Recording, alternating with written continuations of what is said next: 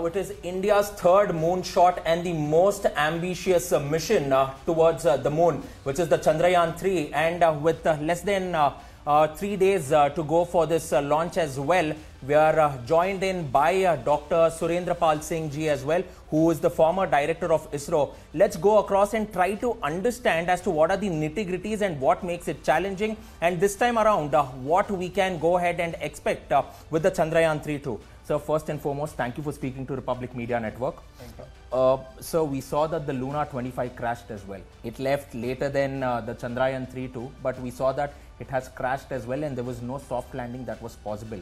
Any sort of inferences that we can draw from the Luna 25 and the Chandrayaan-2 mission to the Chandrayaan-3 mission? Well, first it's a very unfortunate part that Luna 25 crashed. And, you know, Luna 25 is an automated system. Okay, so what do they call it? Auto station. While they verify and it's supposed to be, there should be a loop inside which should take care.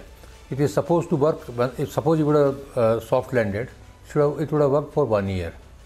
Okay, they had a RTG generator inside it. They had similar experiment as we are going to have in Chandrayaan-3, almost similar experiment. Now what must have happened is that one of the commands must have gone wrong.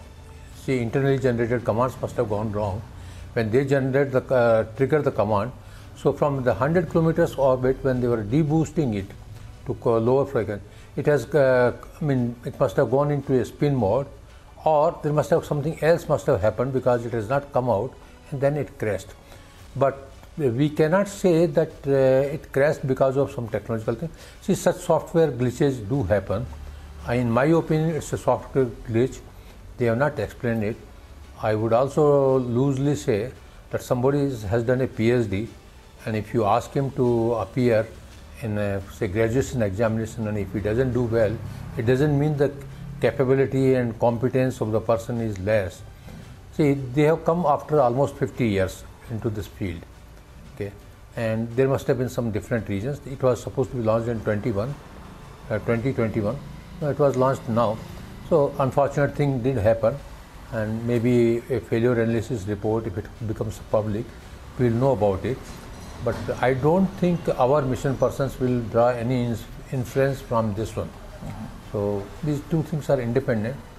If it would have worked, we were not in competition, you know.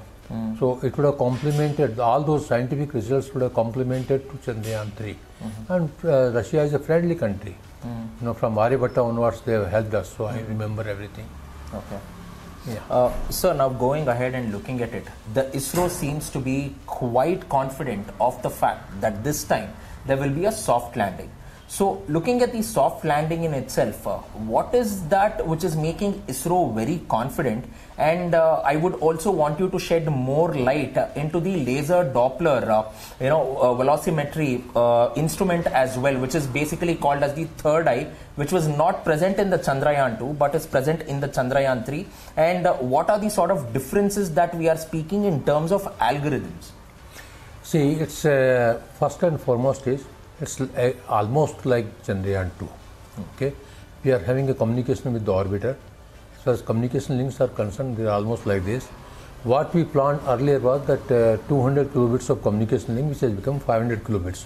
So we'll get a faster data rates. Okay. Now, what are the changes done? First is there is a more propellant put inside the lander itself.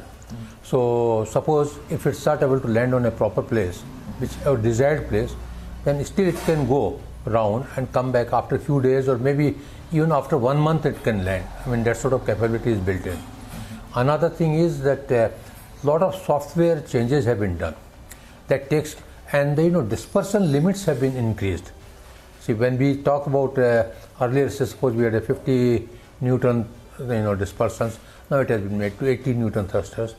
Now, earlier we had a 5 rockets, which was slightly more, it was not slightly, it was quite more than what is needed. Now we have got 4 rockets.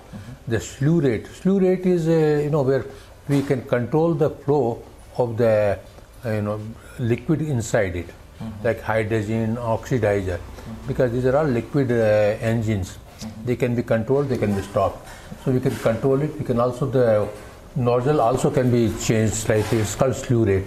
It's like this, suppose you want to change the, you take a water tap. Okay, I can always change it flow. If I make it full throttle, whole water will come out. Otherwise, I can control it. That sort of thing. Roughly, it's not exactly same, but roughly like that. So we can control the thrust. We can vary the thrust. We can have 2 motors or 4 thrusters or 2 thrusters as per the need requirement. Then there is a closed loop inside it. Okay, and the closed loop will take care how much it should be there. So now when so we have got 3 stages here. Rough braking, and after that navigation. So presently navigation, what we get is through the whatsoever is there, gyros inside, etc. And then we have got a laser gyro inside, which is very accurate. But any gyro has got a dispersion, Okay. It deviates from it. So we have got a star sensor. We had a star sensor there also, but we have got a star sensor, and these gyros will be getting calibrated just during the rough braking, and after that there is navigation. So there will be absolute calibration of the navigation.